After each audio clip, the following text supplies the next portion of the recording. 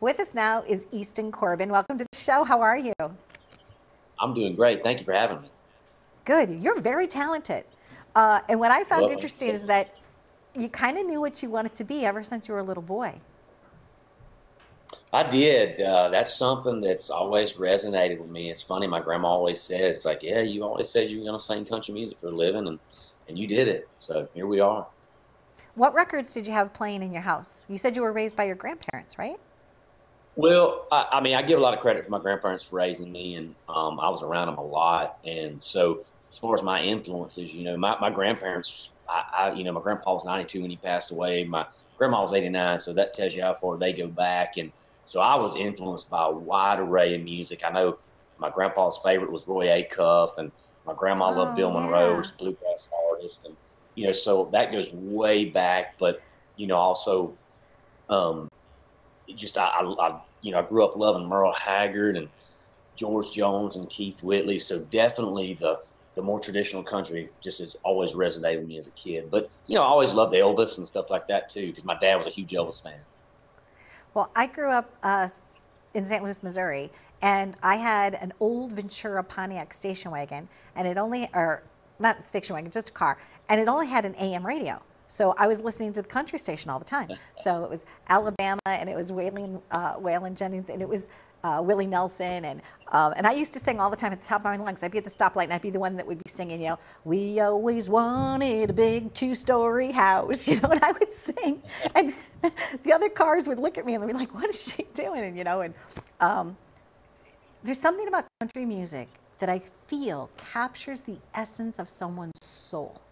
Because it's storytelling and it's talking to someone and it's like nitty gritty truth, right? Oh, You yeah. can't hide your feelings in a country song. It's all about feelings, and you can't hide the truth. It's just everything you are, I think, comes forward. And I think that's why people resonate so much with you. Well, and that's one of the things that I've always loved about country music. It was weird because I might have been a weird kid growing up, but the sadder the song, the better. That's why I love Merle Haggard and George Jones, and because it was really, country music in general is just about real life, and it ain't always happy songs. It's also, about sad stuff too, and just I guess about the human condition, I guess, and singing about that because I feel like people can always when they can relate to something, it helps them heal and they kind of find themselves in that. When you started winning awards and playing, some major gigs, how did that affect you at all? Did it affect you, or did you just take it in stride? Like, there's a turning point in someone's journey where all of a sudden, they're stepping over the stick, and it's like, oh wow, what was that like? So, what was that like for you personally?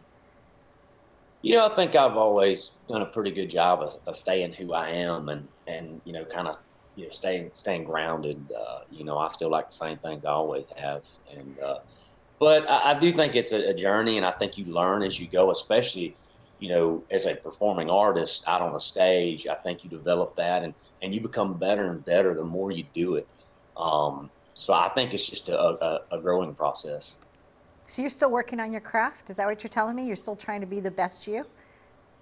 I'm always working on my craft. It's one of those things that it's never. I think you should. It's always a growing thing. And how about your fingertips? Are they calloused? They're pretty calloused. Yeah, I remember as a kid, growing up, when I first started playing guitar, it was one of those things you had to build your calluses up on your fingers, and I would practice probably 3 or 4 hours a day, Wow. and my fingers would darn sure be sore. But they've well, here lately, I don't know, we haven't been able to play, so I've got to build them back up. I know, and I'm sorry for that. But you have new songs, you have new material, you have new things that you could celebrate, and you could bring them right to someone's home. So tell us about that, because that's exciting. Absolutely, even though we haven't been able to, play, live music, that doesn't mean we hadn't been working. And I've been in the studio writing and recording, and we just released a brand new EP called "Didn't Miss a Beat," and it's got 6 songs on it, and I'm so excited.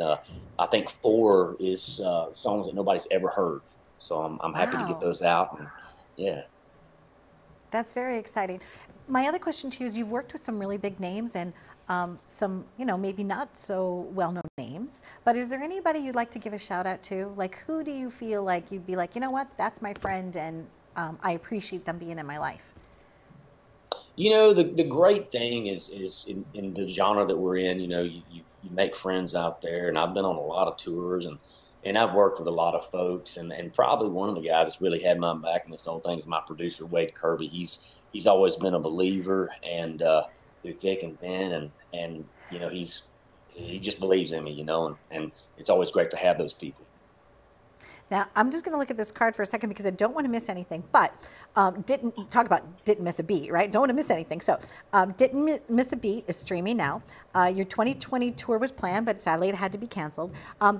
You have won several American Country Awards. Now, we were just talking about awards in general, but like at that moment, right, when they say your name, you feel what?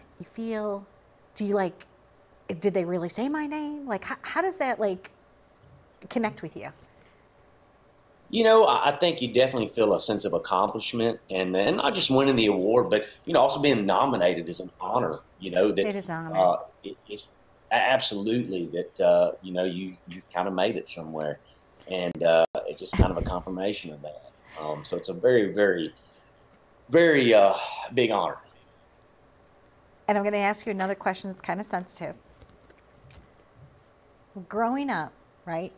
It costs money to like go to a concert or be able to do something special. And what's one childhood memory that you cherish dearly to yourself? It's probably not just one, but probably the time that, especially my grandparents are very special to me. And like I said, even though, my parents raised me, I give my grandparents a lot of credit for raising me. And, probably some of the most cherished times is, when I'd go sit on the arm of the couch and play those songs for my grandparents. And, when they liked it, it just meant the world to me. Their opinion meant a lot. And so just probably those times of them being proud of me is a huge thing. I cherish those memories too because, I'm in the middle of my journey right now, right? My birthday was in June, and I grew up singing in a patriotic singing group called the Futures of America, where we would sing songs from the 30s to the 70s. We do a patriotic finale.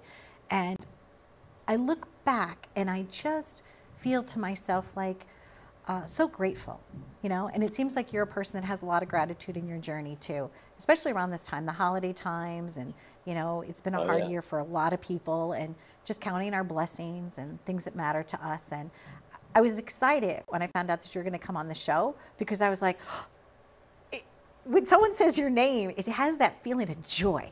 It's just like, I was like, ooh, yeah. So I just want you to know that you're really impacting people through your music. You're doing a really good job. And yeah, thank you so much. And it's been a great journey out there. From my first #1 song, a little more country than that, to all the way now to Didn't Miss a Beat. It's been an incredible journey, and just so thankful for it. Now, you were saying that there's 4 songs on there that people haven't really heard yet. What's the first line of one of them? You don't have to sing it unless you want to. Oh my gosh, put me on the spot now. I know we said that it was over, but we promised we'd still be friends. I know you wanted us to call each other and check in every now and then. A little song called "Old Lovers Don't Make Good Friends." I had to think about that for a minute. Sometimes they do, unless you're old lovers, new lovers on Facebook and they get mad at you. Yeah, social media tends to throw a monkey wrench in that one. Yeah, it tends to do that. It tends to do so. But yeah, I agree with you, especially around the holidays. It's nothing wrong with maybe checking in on somebody you once loved. So happy journeys to you. It was just such a pleasure to speak with you today, and I wish you all the best. Hey, Donna, thank you so much for having me. Okay, be well. Bye-bye.